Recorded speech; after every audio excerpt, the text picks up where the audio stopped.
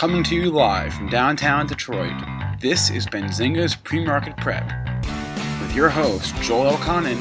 This is a volatile puppy here, isn't it? And Dennis Dick. I'm bidding a penny. I will buy the stock for a penny. With everything you need to start your trading day.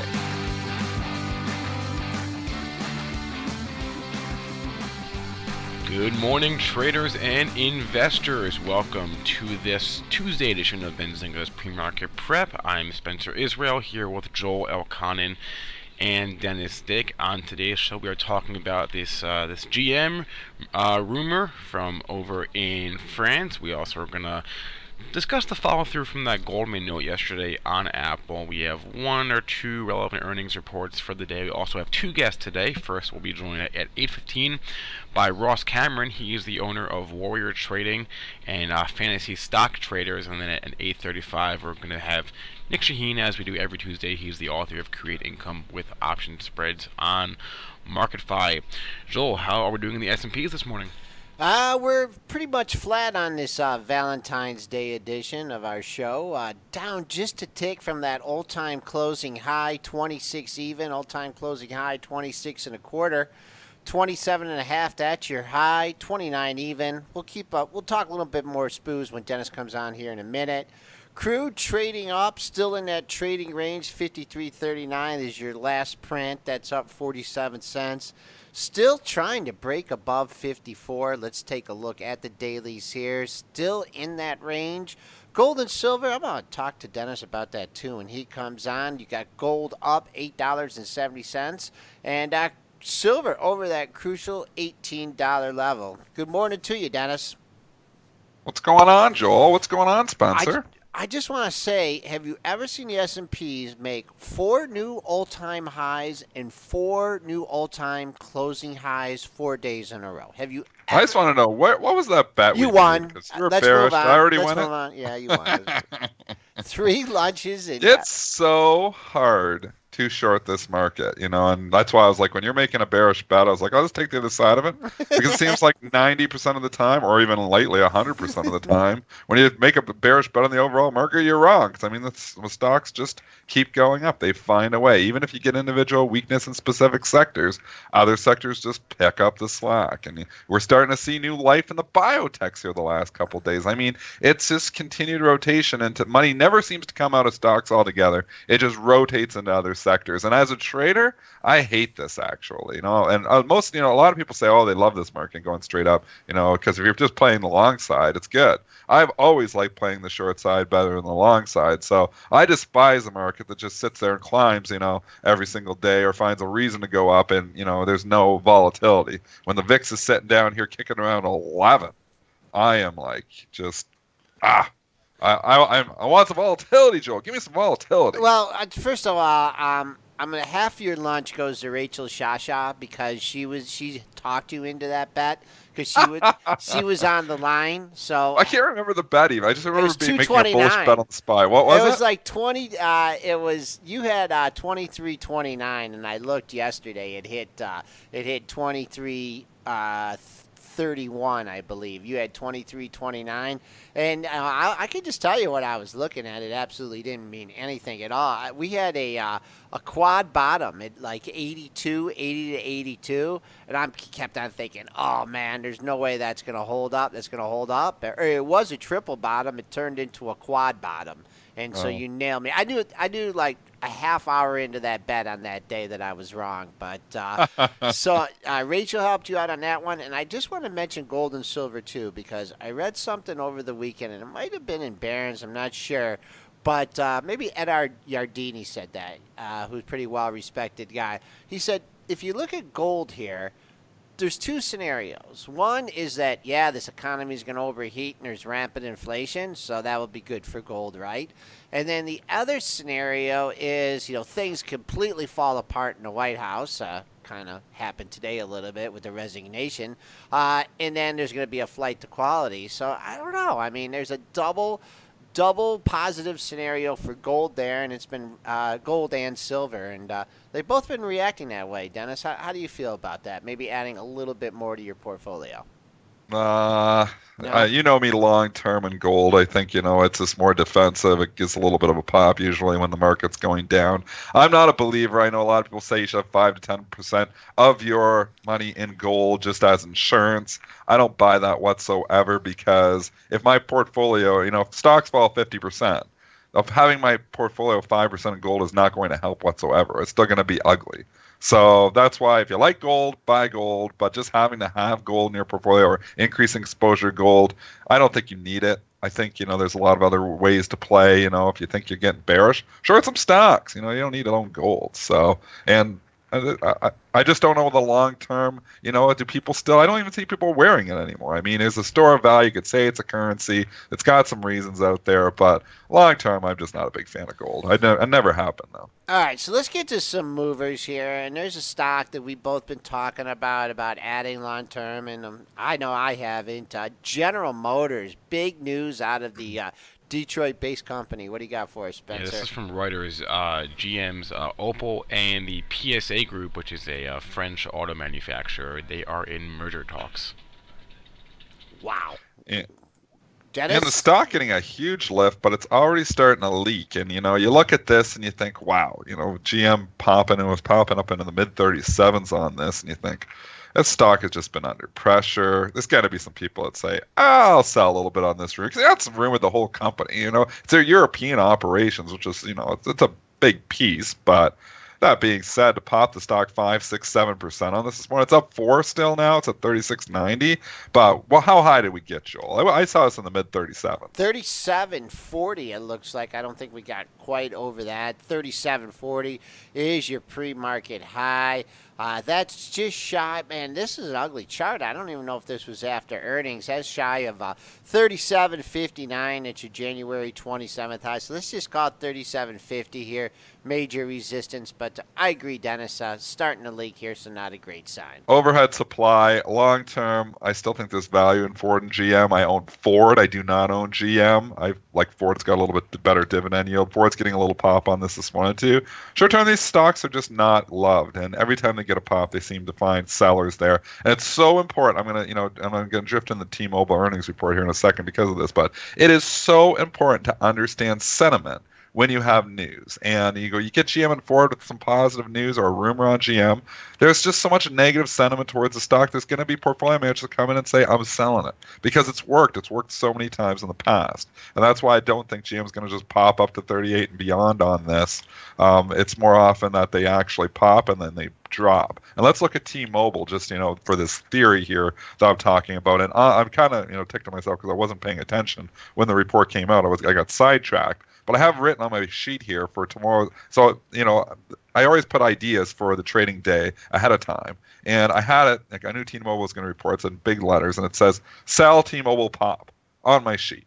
And I'm looking at it here, TMUS, and it did pop on its earnings report. Why? Did I want to sell the pop, before I even knew what the earnings were? Was because obviously the news yesterday with Verizon really knocked down the sector. So all of a sudden everybody's looking at this saying, they're not loving the news. Yesterday they hit T-Mobile really hard. Now all of a sudden on their earnings report, which is obviously their old information, the stock's going to pop up to 62.5 again. Everybody said, thank you very much. It was only up there for about 5 minutes and then it collapsed. And now it's trading down here again. So didn't do what I said to do on my sheet. So always do when you write something down, do it. And make sure you're paying attention. But I was only up there for 5 minutes. I wasn't paying attention. And I did not get short T-Mobile. I hope somebody else did. Anyways, TMUS trading down here now, 80 cents. I don't even know what the earnings report was there. So, Spencer, give us the details on what T-Mobile had to say. Q4 EPS 45 cents. That may not compare to the 29-cent estimate, however. Sales $10.2 billion versus $9.84, so a good number on that. They see fiscal year 17 adjusted EBITDA of $10.4 to $10.8 billion, and that's pretty much all you need to know. So, Dennis, don't look at your daily charts yet. Was that just something that you picked out just as a nice half number, or did you look at the daily charts? How'd you come up with 62.50? Didn't even look at a chart on it. All I came out with was I wanted to sell the T-Mobile pop. And a lot of times you'll see a buck or two if the report is decent. The report was decent. But what I'm going to say, I'm going back to my algorithm here. Sentiment is more important than earnings. there is a lot of negative sentiment just because of what Verizon did over the weekend here in the telecommunication stocks here. So looking, T-Mobile gets killed yesterday, Sprint gets killed, AT&T gets killed, Verizon gets killed. That gets everybody thinking all of a sudden, if these things get a pop, I'm going to maybe take some profits there. And T-Mobile got beat up the most of all of them. So I know it came back a little bit there yesterday, but that being said, when you get the $1.50 or $2 pop, there's probably a lot of overhead supply just because of the carnage that it had there yesterday. I mean, stock closed up at 62 and went all the way down to 60. So lots of people probably saying thank you very much. There wasn't a lot of stock that traded there, though. I wish it would have been up there for a little bit longer. Maybe I would have noticed. Maybe been able to get a short off. But here we are. We're already trading back in the red. The only reason I mentioned that is because there was a triple top at the 62.50 area, not including Monday, but Wednesday, Thursday, and Friday. Here are your three highs: 262, 242, and 253. So you could have gotten that. You would have only taken 10 cents, 22 cents worth of heat, Dennis, on that if you would have gotten that 62.50. Jumping over here just to a couple other reports before before we look at before we get our first guest here. Just want to talk about where is it? Oh, what's the news on PLKI? This is the one that's fallen here $2.50 this morning. It was falling there last night too. So this had rumors yesterday that they were potentially going to get a bid from somebody, and it popped all the way to over $75. And now is there rumors or is there news that they're not going to get a bid because it's almost given it all back now? Yeah, that they were going to get a bid from, excuse me, Restaurant Brands, and then they responded. This is after the deal. They responded, said it does what did not, they say? The Restaurant Brands did. They don't comment on market rumors. Obviously, now this morning we're seeing that Restaurant Brands deal for Popeyes is not likely. This is from the New York Post. That deal is not likely, though Restaurant Brands could be in play for other opportunities, not Popeyes. So looking here, PLKI. This is, these rumors, man. Joel, these stocks go nuts on rumors. $65 to $75 on a rumor that it might get a bid. So even if you get the bid, you're already you're paying up huge for it. I mean, really, if you think about, often in a merger, there's a 20-30% premium. Well, you got a 20% pop yesterday just on a rumor. So you're already giving up 2/3 of the potential gain, even if the bid comes in there. People are crazy, man. And now it's all the way back down. So here you are. Whoever bought that 75 needs to listen to the pre-market prep show a little bit more. Because if you're coming in here and buying these stocks on rumors up 20%, you're doing it wrong. I would say I'd be selling the rumors up 20%. And, 2 out of 3 times, or if 1 out of 3 times they don't work out, then, you're probably going to make money with that strategy long term. When the stock pops 20% on a rumor, that's my new rule for myself. When a stock pops 20% on a rumor, I'm going to start selling it short. All right. Well, we've never. I don't know. And right going Dennis, to you better. Terror that'll sell all the wrong ones. You better get a. You better get a little bit. Maybe have Spencer start writing down your rules for you because not you. I don't follow them. You don't. I don't even do what I says on my sheet. Sell T-Mobile pop. T-Mobile gets a nice pop. I'd been having a great day today if I would have did that. I don't even do it. We've never been one to chase rumors on on stocks. I mean, even when we were at Bright, I mean, I just kind of feel like when the information gets to me, it's probably a little bit late, and I mean, not necessarily fade these kind of moves. But if you're being aggressive in something like this, and then you're thinking of taking it home overnight, I mean, you're running the risk of no deals. So I mean, now people that are caught in this one, it's going to have a hard time. Could easily go back to that 65.5, 66 area where the rally emanated from before the rumor hit the street. So 8:14, we're going to take our break. Spencer, who do we got coming on? We're going to grab Ross Cameron. He's the owner of Warrior Trading. He's a day trading educator, also runs Fantasy Stock Traders. So we'll be right back with Ross Cameron. Whether you're a short-term swing trader or a long-term investor, you need to check out Thinkorswim, brought to you by TD Ameritrade. There's a reason why Thinkorswim has been named the #1 trading platform, because it has it all. With Thinkorswim, you can trade stocks, options, futures, forex, and virtually every other type of order. Get notifications on mobile devices and interact with other traders in chat rooms. You can also use technical indicators and see the latest investing and trading education in Think Money magazine. If you want to keep up with the markets, you need Thinkorswim. To experience everything Thinkorswim has to offer, open a TD Ameritrade account today. Thinkorswim, the online trading platform for traders and investors. TD Ameritrade, member SIPC. All investing involves risks.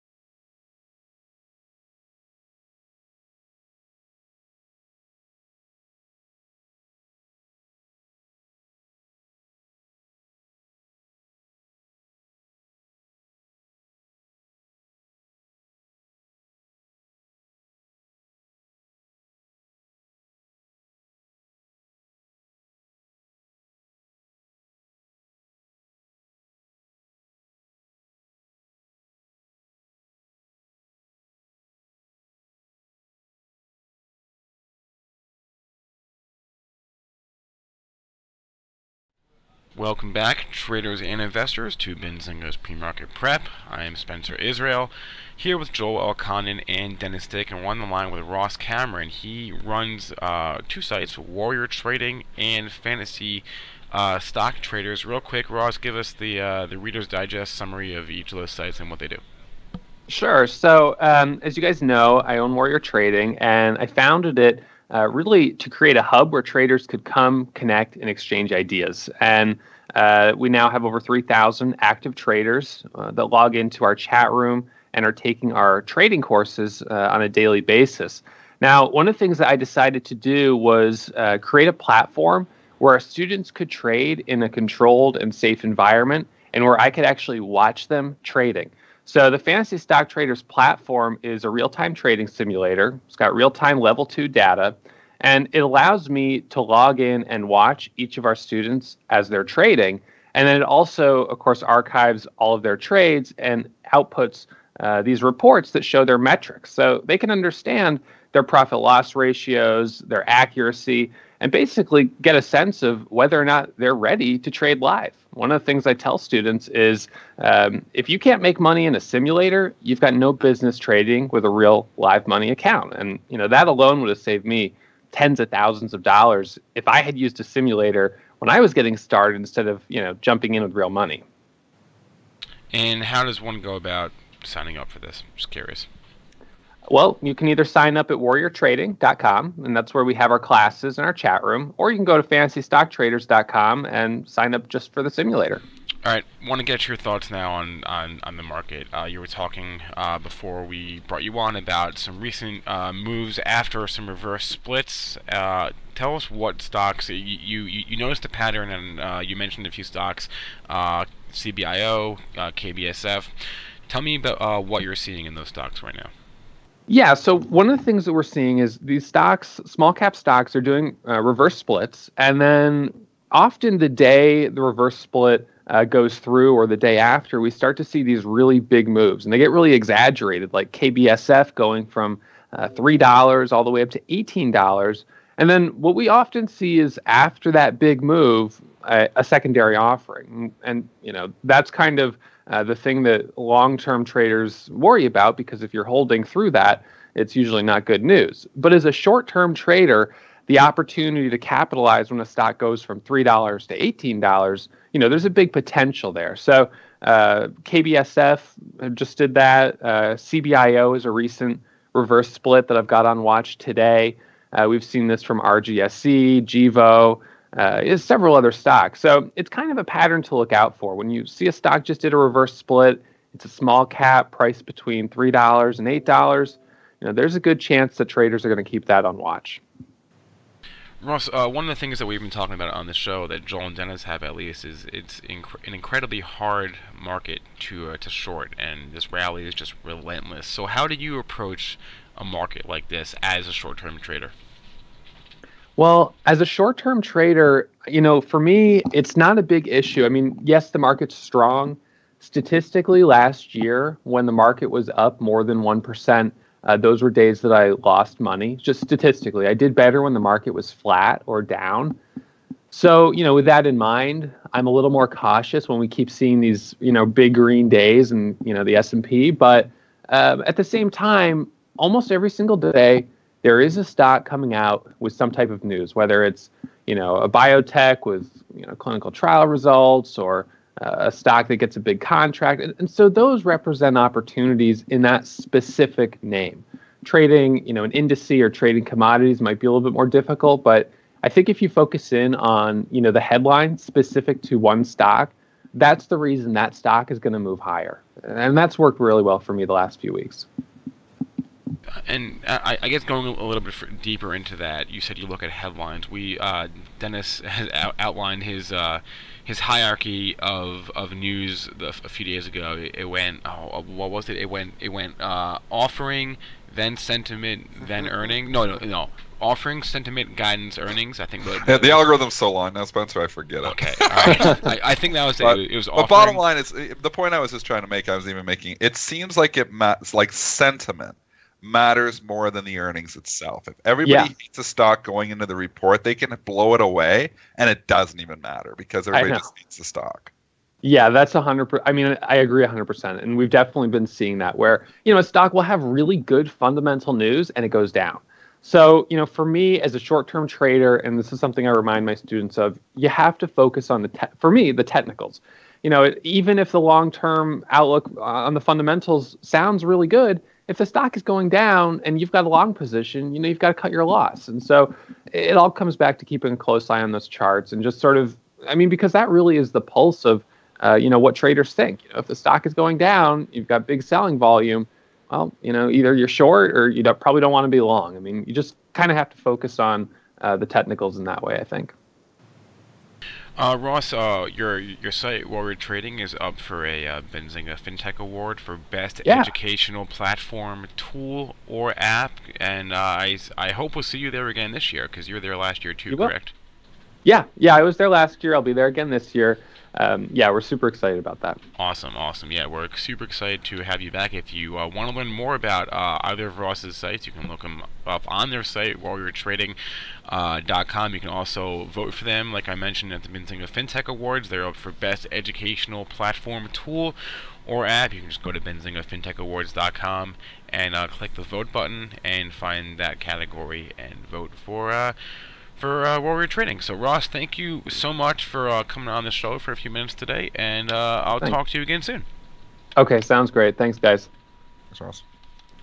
All right, S&P's going green again here, 23.27. On the upside, the pre-market high is 27.50. I'm looking at 23.29. That's Monday's high and the all-time high.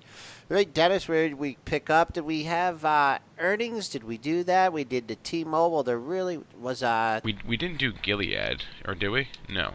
We did talk about Gilead, no, yeah. And Gilead isn't earnings, it's just more news. But here's another one where sentiment, we talked about yesterday on the show, the double bottom was put in place and it was starting to show a little bit of life. We said that yesterday in the pre-market show. Obviously, no, we don't toot our own horn a lot, but we can toot our own horn on that one because we were right on. And here we are, we're looking at it, it's up $3, $2.50 since we were just talking about it yesterday. So big move for it yesterday. Continued move today. Good drug news here overnight. Spencer, give us the details. I'm not going to try to pronounce that drug. It's just positive You data. can't. I bet you Brett can. I want to highlight. Just like look at the last week though. They beat on earnings. You have Martin Shkreli saying he'd buy Gilead. You have rumors that Carl Icahn has a stake, and now you have positive drug data. So it's just like 4 good news items in a row. Dennis, not so much that we made a great call on this one. We said if you're buying it, where's your out? And your low and your out was below that 65.38. Yeah, you had a tradable bottom. Yeah, that was it. And cut it loose under there. And if you want to try get it 65 and then stop yourself out at 64.50, that's fine too. But that one I was watching. I never pulled the trigger on that one. That was it gave you an out and go out in time a little bit. You could have had a nice trade on. Yeah, I'm obviously still long at long term, but I didn't buy any short term, which I should have because on my sheet from yesterday, it says right at the top of it, Gilead Life with a question mark. So I should follow that too. But, I was still questioning whether I had life or not, I guess, So here it is.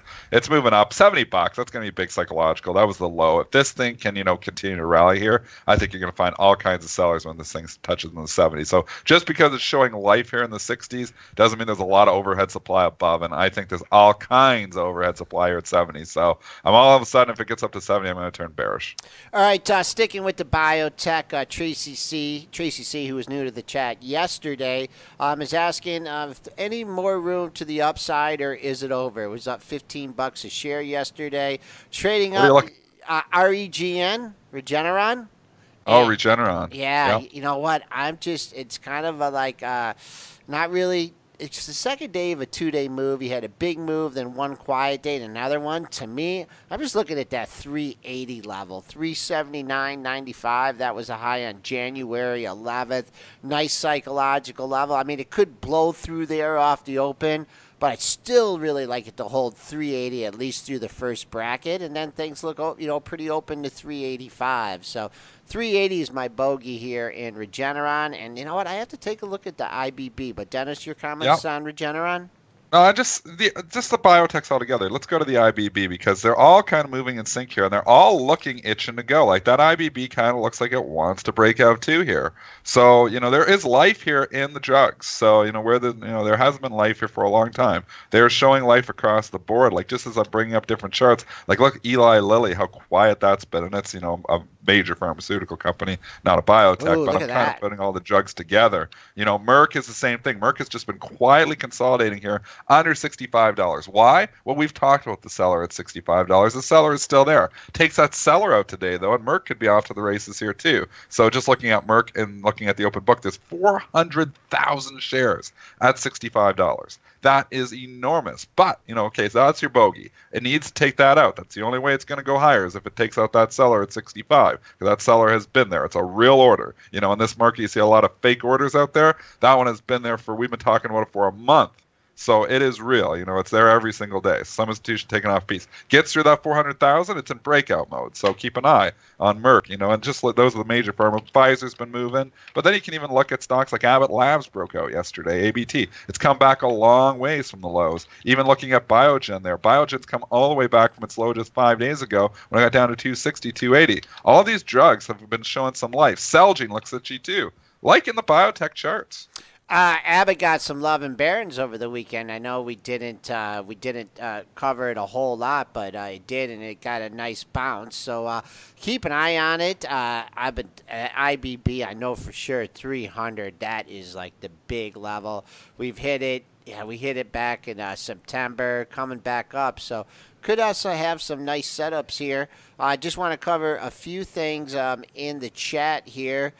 Casino stocks. Do we got some news moving the casino stocks here this morning? I did not get a chance to check. There is something out there because when is trading up. Las Vegas Sands is trading up, and MGM. Full disclosure, I've actually got a pair trade on. I'm long MGM, short Las Vegas Sands. It's just overnight. It's nothing to do with the news here today. Do you have what the news there is today, Spencer? I'm looking. I think it's some Macau data or something. It could be Macau data. I am looking right now, though, and I will. Okay, Spencer's going high. I think there was something that came out here this morning. So you're seeing some life here in the casinos. But let's do the technicals here. WYNN starting to get above 100. That's a big bogey for it too. Just in general here, when you get news on any kind of issue and you get a pre-market pop, you like to keep an eye on that pre-market high. That pre-market high is 10085. So continued movement for that. You really don't have much cover until you get up to 10250. That's where you had a gap down day, and then between 10250 and 105, I'm sure some people are itching to get out as they got caught. Maybe that was an earnings move, or that might have been more Macau data, but just probably some supply there. Las Vegas Sands. Wait, isn't Trump meeting with them today? Or was that yesterday? He met with the Win. No, does that ring a bell? I'm not sure, but I wish I would have been able to take Las Vegas Sands through 53.30 at a triple top there. So I wouldn't chase it up here, but if it came back to that old triple top, that could be support. And then what was the other one that was thrown into that fray there? It was Wynn in Las Vegas Sands. I think Trump met with him yesterday. He met with Steve Wynn yesterday. I don't know if that'll be your catalyst though. But I think Gumby was saying China, so it sounds like Macau data. Usually when you see Wynn and you see Las Vegas Sands and Wynn popping more than MGM because they have more of a presence, usually it's Macau data. So that's just why I'm thinking that. But anyways. A lot of other stocks here. So 8:30. I just want to give you a quick imbalance look, and then we'll come back here because we're getting imbalances right now. Coca-Cola 131,000 is Sal KO continues to leak here a little bit since its last earnings report. Like I said, I think low 40s. I think you do find some buyers of value. Investors seem to always pop in when the stock gets back to 40. That's when the yield starts to get up near 4% as well. Well, 3.5% is where it's at right now. Bank of America 170,000 is sell. Citigroup 48,000 to buy. Those two banks going in opposite directions here. Twitter, which showed a little bit of life there yesterday. Okay, so it's similar setup here. We kind of got a double bottom here in Twitter. So similar setup like we were talking in Gilead yesterday. I see life here in Twitter. Now, you have a tradable bottom. Does that mean, you can't take it out? No. It just means you know where your out is. So if you're saying you come in here today, buying a 1586 this morning, well, if it takes out the 1550 double bottom low, I wouldn't want to own it. So that's, if I was trading it, I'm, looking for a bounce here. Maybe if it can get above 16, maybe it starts to go into that, gap area a little bit there. Joel, what are your thoughts on Twitter? I like to set up here in Twitter. You got to, not only do you have a double bottom, but you got a double top here. 15.99, 16 even. Those are your two highs in the last two sessions. 15.50 and 15.51. Bulls and Bears squaring off here. One thing I also like here, leaning to the bullish side, you had the bad report that took it from 1872 to 1641. You traded 37 million shares one day. On the day of earnings, you traded 109 million, I believe. Got a lot of sellers out, a lot of people just puking out their positions. The next day, you still had some Johnny-come-lately sellers on the double downgrade, 73 million shares traded. Then yesterday, you dropped to 30 million. So maybe you get some sellers exhaustion here, keeping an eye on 16 and Twitter. Okay, jumping over here just to a couple other stocks on my list. Apple closed at an all-time closing high, I think is what they were saying. Yep. It's not an all-time high, but an all-time closing high. I mean, we're within striking distance of the all-time high here now. And you know who's got egg on his face? And we were talking on the pre-market show is Icon. Icon's been struggling here lately, and he sold his Apple. Remember, you were saying to me the bearish call down there on the overall market. Plus, he sold his Apple out at like $95, which is basically the low. And now you're looking at Apple $133. I'll pat myself on the back on this one. I still like Apple, still one of the biggest positions in my investment portfolio. I liked it all the way. I wish I would have bought even more down there. I bought some down there, but wish I would have bought even more. $133 now. Apple here looks like it's going to eventually hit all-time highs. Yeah, he was, 187% short down there, and actually he sold his Apple stake to Buffett, to Warren Buffett, because he was buying it down there. The only thing New algorithm. Yep. Buffett greater than Icon. He sold in April of last year. And he sold in April of last year, which was right at the bottom.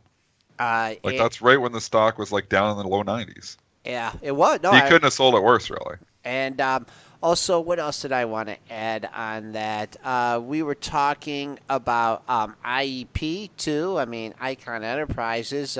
What do you have on the book value on that now? Last time I looked at the book value of Icon Enterprise was around $35. And the way he's been trading here, I don't think it's been going up. Maybe it's up a little bit there. But here's a stock. It still trades at $56. I mean, who pays these kind of premiums? That's the one thing. You got to understand, what, you're buying. So it's, when you're buying a Berkshire Hathaway, you're buying an Icon Enterprise, you're buying a portfolio of stocks.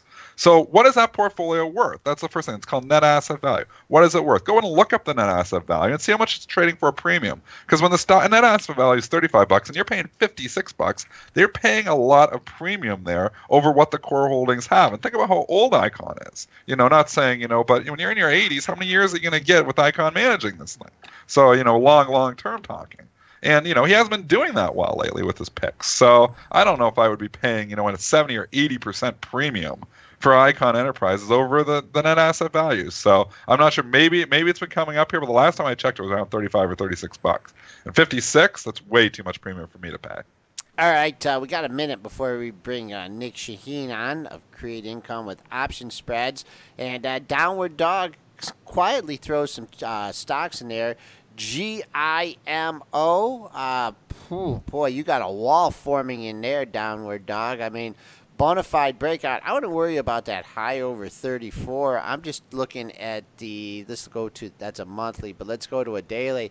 I like these kind of formations, 4 or 5 highs in the same area, so you pop above 33.40, and looks like you got some room on the upside, maybe to at least 35. Then you got a big gap to fill. Dennis, any comments on GMO?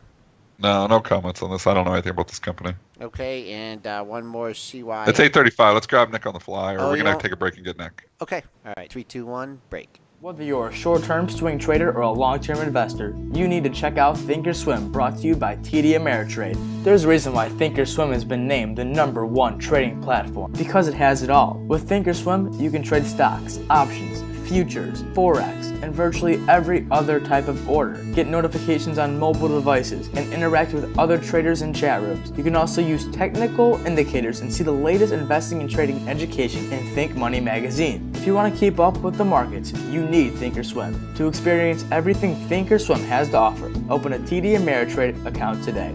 thinkorswim, the online trading platform for traders and investors. TD Ameritrade, member SIPC. All investing involves risks. Welcome back, traders and investors, to Benzinga's Pre-Market Prep, brought to you by Benzinga Pro. I'm your co-host, Joel Elconin, along with Dennis Dick. Also, Spencer Israel working the boards, and we're joined by Nick Shaheen.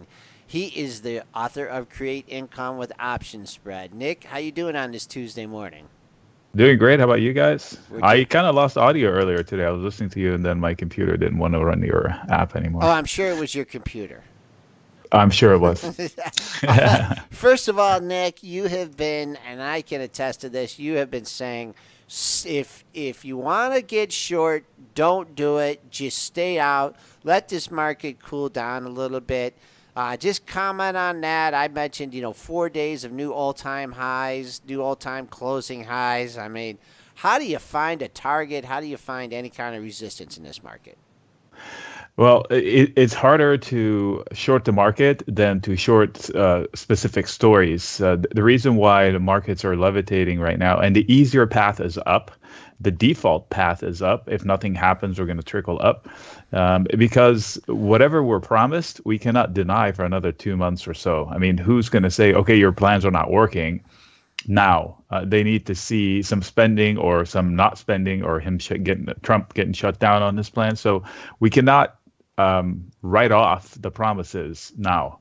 So it's not like, okay, they're going to raise rates next month and that could be a target. In this case, it's a set of promises that cannot be refuted right now. So it's going to take a new negative headline in order to drop us. So something we haven't been expecting, and that could happen at any time and any day, and it's not a reason to short. Just on the negative headlines here, though, it seems like we've had some negative headlines here, and the market just seems to shrug it off. I mean, a sell-off now seems to be 2%. Like we haven't had a new negative headline. We've had rehashes of old ones, and the new ones have been somewhat mild. So, like you guys mentioned this morning, something about some guy not being accepted in the White House, and it's going to cause turmoil. But it's not. The White House turmoil headline has been here before he got elected. So it's not a new headline. I mean, we knew the Trump White House is going to be controversial since he started running. So it's not a new headline. Something new, like some wheel falling off somewhere else in the world, or finding out something new, or somebody challenging the Trump presidency, or something like that. Something that we have not seen yet. That could probably cause a tizzy in a little bit. And even then, we don't know if it's going to be sustained. And we had a couple that we thought were going to be tizzies, and they weren't. They were like for 20 minutes, and then boom, off to new highs. So instead of fighting the market in general, find the levels of entry and exits. You guys were talking about rumors and stuff like that. I agree for the most part. I think it was UTX or Honeywell or somebody, one of those two giants getting together, and I was coming on your show and I said I bought puts immediately after like a 11% pop on a merger of sorts, and so that works too. So find the stories like that rather than trying to short the market in general. Jumping over here just to let's look at the biotechs here, because we were just talking about them, and I was starting to look at some of these charts, and they were starting to look interesting to me here, and I want to get Nick Shaheen's thoughts here just on the biotechs in general. Let's go to the IBB, because I know you got those charts in your back pocket. Actually, I was going to do a write-up on that, and you beat me to it. So I send out a morning note, obviously every morning, and in it I put things that are staples in there, and one of which is this, the biotech. I'm saying, they've been beaten down and held down by headlines or the threat of headlines. So I said, but technically they're starting to look frisky, and fundamentally they actually make money. Some of them have streams of income that are not being recognized for value purposes the way they would under normal circumstances because of the threat of the Trump tweet or whatever. But like I said, these are headlines that we've seen before. So what? He's going to say we're going to push down more on prices. But he said that like 3 or 4 times, and every time it's had an effect on it. But at some point, it will stop having an effect until we see action. So in this case, technically frisky on the IBV, for example, I could play it, the IBV, or I can play the individual names and try to find. I don't know enough about them, so I would probably rather play the whole sector. Or if you see something specific in a name you know, then maybe that's the way to go with that. So technically, I like them. Fundamentally, I kind of like the idea of them. So pick and choose. Twilio, we're getting this from Downward Dog in the chat. TWLO. What are your thoughts on this one? Okay, somebody brought it to my attention yesterday, and technically also frisky, meaning that it has had higher lows knocking on an area that somewhat seems pivotal. So if they can break through it, I don't know what they're doing this morning with Twilio. Was it reporting? Wasn't it reporting? No, they reported a week or so ago. Yeah, that was last week. Yeah, there was a big story on this one, Nick. There was a lockup period.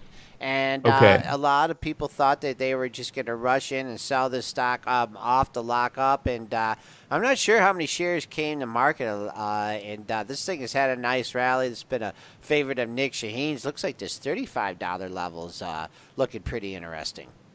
It is. And if it does burst through 35, I'd look at 37.50-ish. You know, ideally they want to see 40, but I don't know. That might be a little far. But technically, it's behaving well, you know, higher lows knocking on a roof area that's been contentious. So let's see what they do with that. I don't know enough about the company, but I'm just talking from price action wise. Down.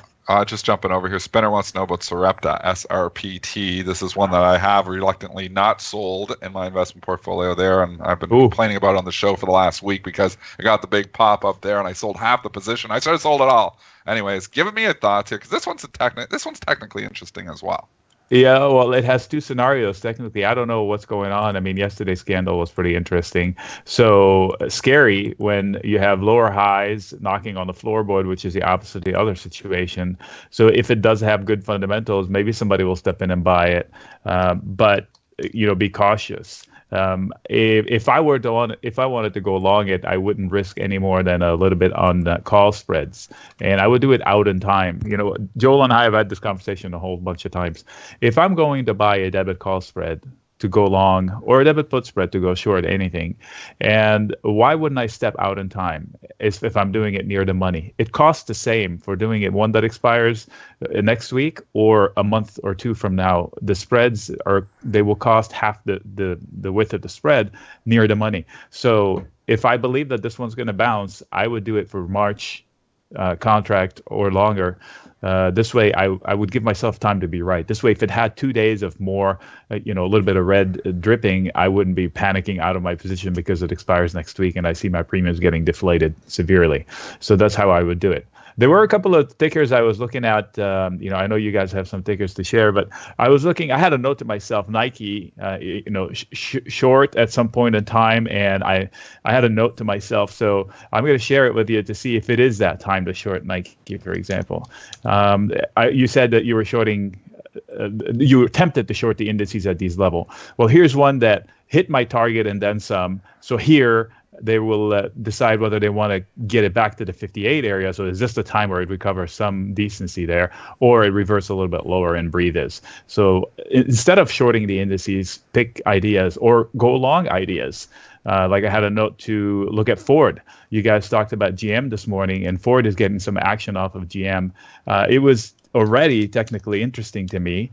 So I look at Ford and see how close it is to being more interesting at this point in time.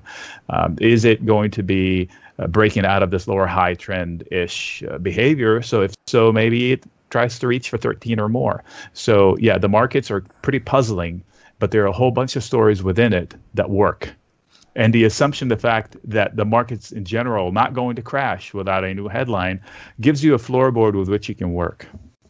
All right, Nick. So I got a little confession to make here, traders. Nick's been helping me out, and I've actually been putting on some option spreads. Right, Nick? I'm going out. I'm going out in time, and I'm good. And I'm not. I'm not going into them. I'm not trying to get these, big risk reward ratios. It's very hard. But Nick has been taking some baby steps, been very patient with me, and we're talking about NVIDIA here. And let's put the chart here. This stock, I got in some trouble in at the end of last year. Andrew Left bailed me out here. But I just look at this thing, and after a great earnings report, it's dropping. So instead of just trying to buy the weekly puts, which probably would have been working today, I see it down to $1.08. I put on the old March, going all the way out to March 107, 105 put spread, and I put it on at quite a bit under $1. I can't remember, 70, 75 cents or something. Now, the thing that I like about this is I know exactly where I can get out because I know that spread will never be worth more than $2. So, Nick, will they even buy that thing from me at 190, 195 if it gets down near that area? Or do I have to go 180, 185? I mean, you can get in, but how the heck do you get out of these things? I mean, if you're trading, the big tickers are always liquid. There's always a buyer. I mean, I've sold some stuff that is so way out of the money or bought some stuff that is so way out of the money. It depends on the ticker. And I wouldn't be worried about this one. I mean, I've traded it. I've never had an issue filling anything. And you're trading it the way I would.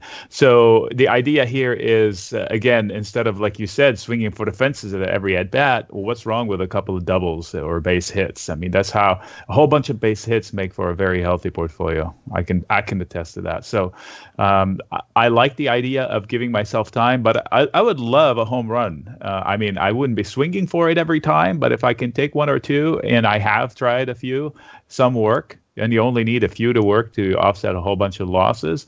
But emotionally, you'll be devastated because you're losing all these little things. You think you're going to be home runs, and then you wake up and it's like, oh my gosh, I can't believe they bought it back up. So I did short NVIDIA, at that previous dump, and I got out, not at maximum profits. So, pick your exit points too. It doesn't mean that you have to wait until it gets fully priced in. Usually if I get a big pop really fast, like 20 or 30%, I leave money on the table. I don't have a problem with that. Okay, and just taking a look, I know you're good at keep a close eye here on the crude oil market. Are you trading the range on this thing, or are you finally waiting for a breakout? I mean, have you ever seen crude run into a resistance level like here, just above 54? How you looking at the crude market via the USO? To answer your question, yes, I have seen resistance like this, and for the crude, it's very easy for me. It is stuck between 50 and 55. The 55 is the new 50, and OPEC is going to support the 50 for now, but they're not going to run it up to its potential. This potential that I thought from months ago was 58 to 60, just pure on technical basis. And then when they had the OPEC deal, I thought, okay, this is the time they're going to push for it. But I think at 60, they will have. I mean, you saw how many the rig counts have been, growing, and rig counts they tap them for future use. So that puts pressure on out prices because there is going to be pumping down the line. The higher rig counts, they don't pump now, but they pump down the line. The way I understand it, so that puts pressure on future prices. So they will need something to break out of this 55. So recently they're having higher lows busting on that 54, 55 level. So let's see if this time they can jump out of it. Until then, I mean, if I were trading this, I'd probably be selling USO iron condors for weeks on end. Nick, let's go to your FANG trade. What are you thinking? Give me your. I love your FANG chart if you have it. Okay, we're talking Facebook, Amazon. Yeah, we're not talking FAMG. We're talking Facebook, Amazon, Netflix, Google. And we could call it FANGA if you wanted to add Apple in there too. But give us your thoughts here on all the big market guns there. We've got Facebook within striking distance of all-time highs, Amazon within striking distance, Netflix just slightly off just from yesterday there, and then you have Google, which is a little further off from all-time highs, but still near the tops here. Give us your thoughts. The mega caps, you can't argue against them because they actually are not expensive, except for a few of them, but justifiably so. But Apple, even at this all-time high, is it crazy expensive? It's not. I mean, look at the PEs and stuff like that. It is expensive relative to its historic. People don't like to give it a premium. But maybe Tim Cook will prove me wrong. I think he will break Apple eventually, but maybe he can prove me wrong and come out with something. Somebody was talking about a foldable phone. Wait a minute. I think it was called Motorola, like in the olden days, Razors. I don't know. So that seems to be innovation again. So maybe paper thin foldable phone, okay.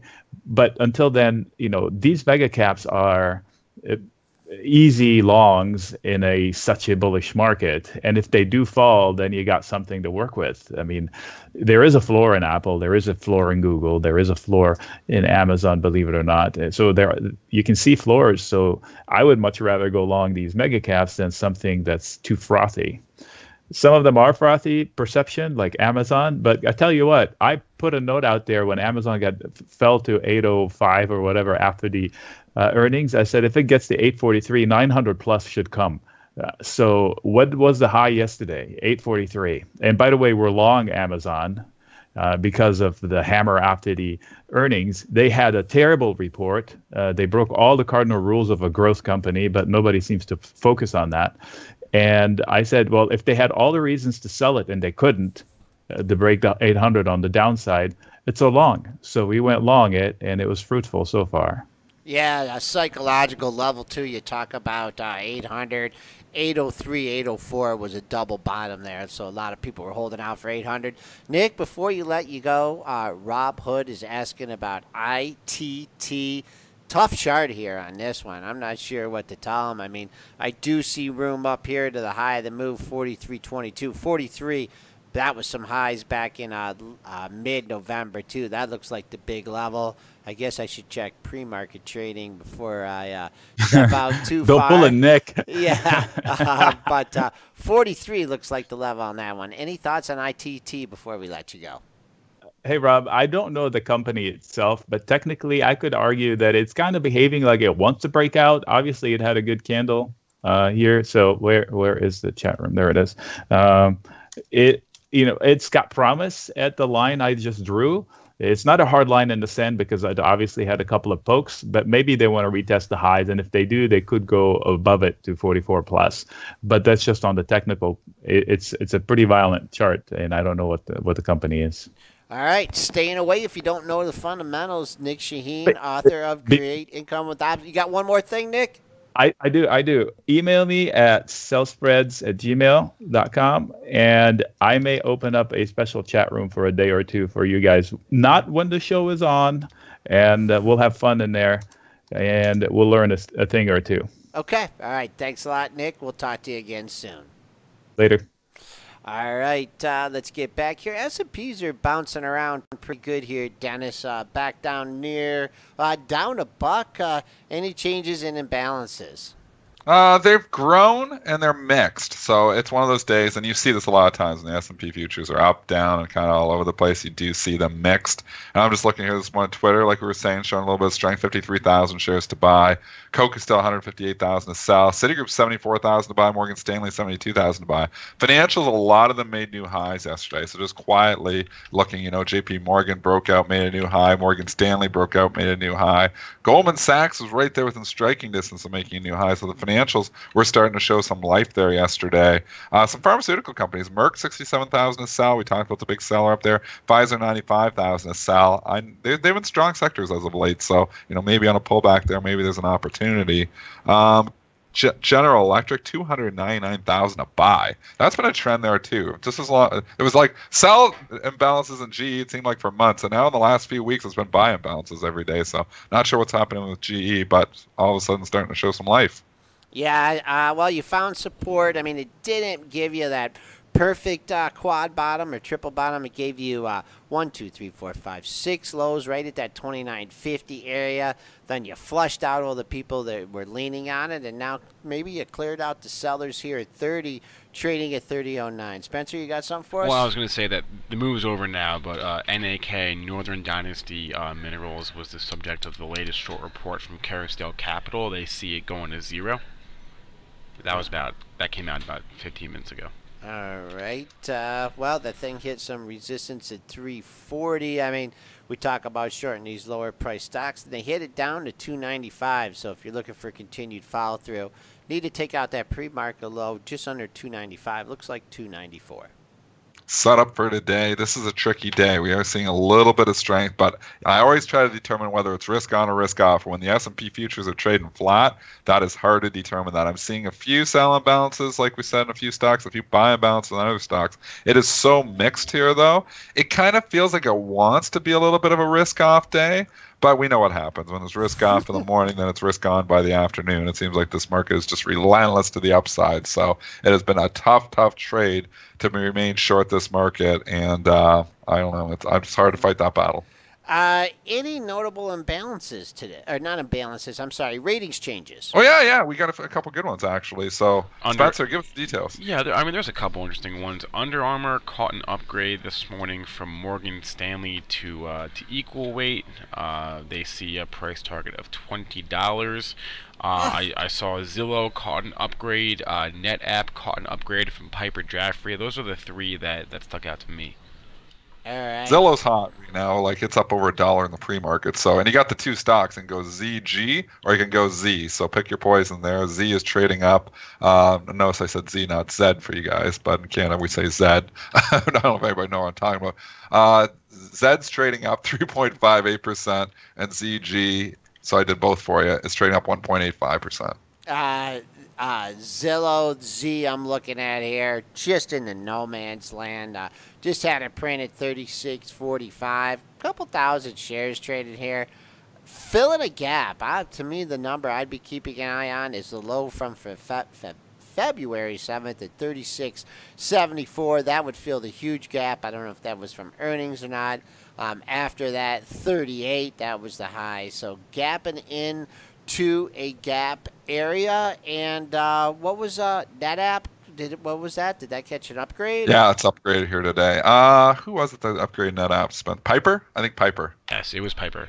Okay, not a lot trading here. I see. 40 looks big. Oh, yeah. I don't know. You got your NASDAQ stock, so I can't see, but there's no New York book or anything like that. There will be eventually, which is going to be awesome at the end of the year when New York starts trading. The New York primary exchange starts trading NASDAQ stocks, but as of right now, I can't see a book. So 40.06 is where the last trade here, but I'd imagine there might be something at 40. Yeah, I mean, you need to, if you've been waiting to get out at 40, you've been waiting since February of 2015 when the stock peaked at 39.90.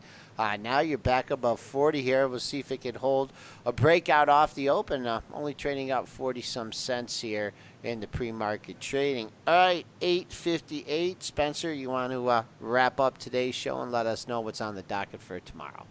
Sure. Tomorrow we're going to have two interviews for you. Our first guest will be Sean Emery at 8:35, and Sean hasn't been on the show actually for a few months. He is the founder and CIO of Avery & Company and the author of themarketmeter.com. And also at 9 tomorrow, we're going to play a recorded interview that we did a couple weeks back with Callum Thomas. He is the head of research at Top Down Charts. We talked to him. He's out in I believe it was New Zealand, or maybe in Australia. I'm not gonna lie, I can't remember. That was a few weeks ago. But we're gonna have, so that's a recorded interview that we're gonna play at 9 for you tomorrow. So we're gonna have Sean Emery and Callum Thomas on there. If you missed any part of our show today, you can catch the whole thing on YouTube or our podcast on iTunes, SoundCloud, and Stitcher. Just search for Benzinga or PreMarket on any of those platforms. Also want to remind you about Benzinga Pro. It's Benzinga's real-time news platform. It's great for anybody who wants to stay on top of what's going on in the markets. I use it during the show. So does Joel. So does Dennis. You can get a free 2-week trial by going to pro.benzinga.com. Also, tickets for the Benzinga FinTech Awards just went on sale a few weeks ago, or may have been last week actually. If you are in New York or you want to network with some people in FinTech, this year we're going to have Kevin O'Leary there from Shark Tank, a lot of other people, Seth Narin, who we had on the show a few weeks ago, he might be there. So that's at BenzingaFinTechAwards.com. Tickets are on sale now. That's our show for the day. Please remember that all the information, material, and content is for informational purposes only, and not meant to be investing advice. Have a good rest of your day, everybody. We'll be back with you folks tomorrow. Whether you're a short-term swing trader or a long-term investor, you need to check out Thinkorswim, brought to you by TD Ameritrade. There's a reason why Thinkorswim has been named the #1 trading platform, because it has it all. With Thinkorswim, you can trade stocks, options, futures, forex, and virtually every other type of order. Get notifications on mobile devices and interact with other traders in chat rooms. You can also use technical indicators and see the latest investing and trading education in Think Money magazine. If you want to keep up with the markets, you need Thinkorswim. To experience everything Thinkorswim has to offer, open a TD Ameritrade account today. Thinkorswim, the online trading platform for traders and investors. TD Ameritrade, member SIPC. All investing involves risks.